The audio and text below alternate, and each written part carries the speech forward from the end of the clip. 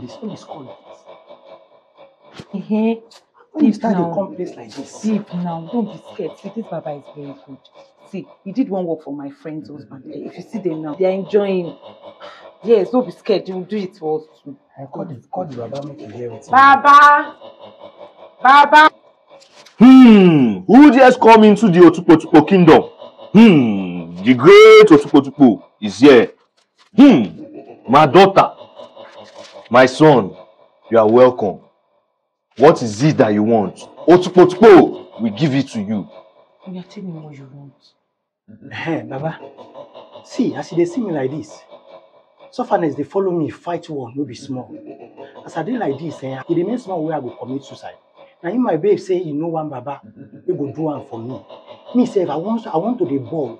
I don't want to be mechanic again. I want to be baller. I want to make me an $10 dance. They use money, they taka. Make my life better. Now, what thing I want be that Baba, I beg. Do one for me, I beg you. And the right place. I go give you money, nyafu when go flow like tsunami. The 8 spirits of Jalala and the 7 spirits of Juru.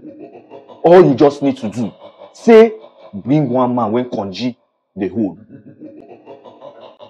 If you bring and come, all your problems don't they solve. Remember, man when Konji they hold. Remember again, man.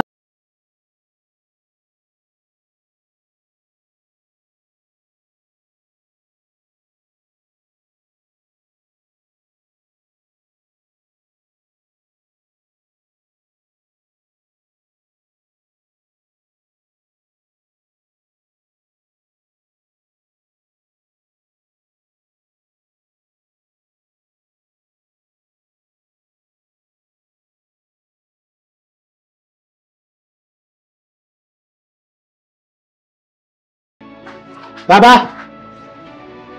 Baba! Otupo.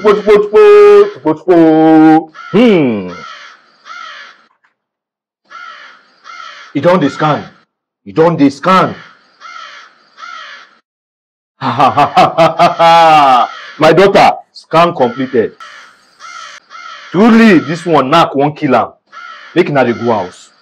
Otupo go give him money for inside our wardrobe for house. Otupo.